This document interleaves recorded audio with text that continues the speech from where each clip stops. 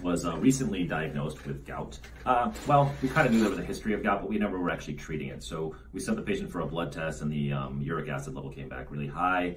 And so then he coordinated with his primary care physician to get him on anti-gout meds. And so he's been on it for 15 days so far. But if you read the fine print on these medications, they say they can cause a gouty flare, even though it's counterintuitive, right? We're taking it to prevent gouty flares, but nonetheless it still happens. So he is here again with a gouty flare-up, and I'm going to alleviate his pain by draining the gout. Okay, so we basically anesthetize him. We numbed up this area here, and I'm going to use a bigger gauge, 18 gauge needle to be able to aspirate out the gout. Okay, so as long as he's not having any pain, we're going to continue. So you feel anything sharp right here? No. Good. Anything sharp? No. Good. Okay. And I remember the first time I did this. I think we did this once before, right? Mm-hmm. We sent you the big code. And I thought it looked like his joint looked like a classic gout, okay? But then the differential diagnosis was septic joint because it looked like pus, but it was actually just gout. So that's good. Well, sort of good. But you and I both know that septic joints are not very fun to have either. So I may just have to squeeze this out because it's not coming willingly.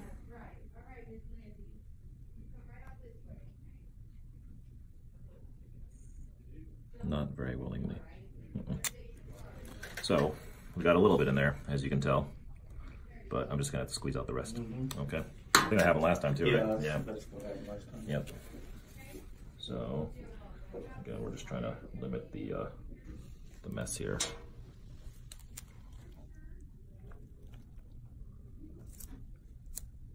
Am I hurting you? No. Okay. I apologize if I'm having you. Let me know, okay? We're friends now. You can just yell at me. Just yell at me. You took that oath, right? Do no harm.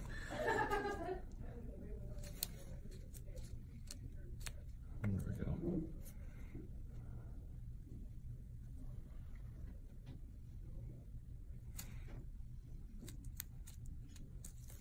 Okay.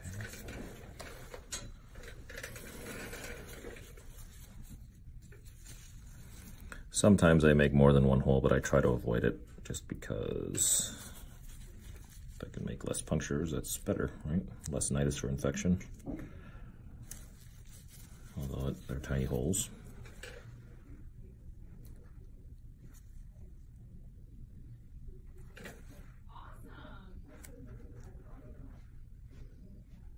Nope. Nope. Nope.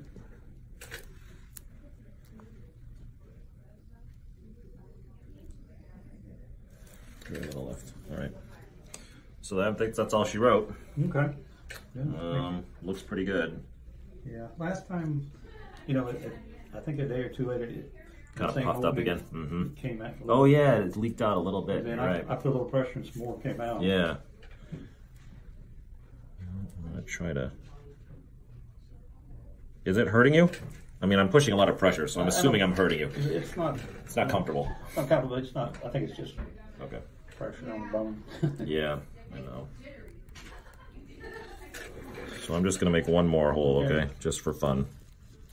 Right here. Any pain? No. No, nothing sharp? No. Nothing sharp? No. Good.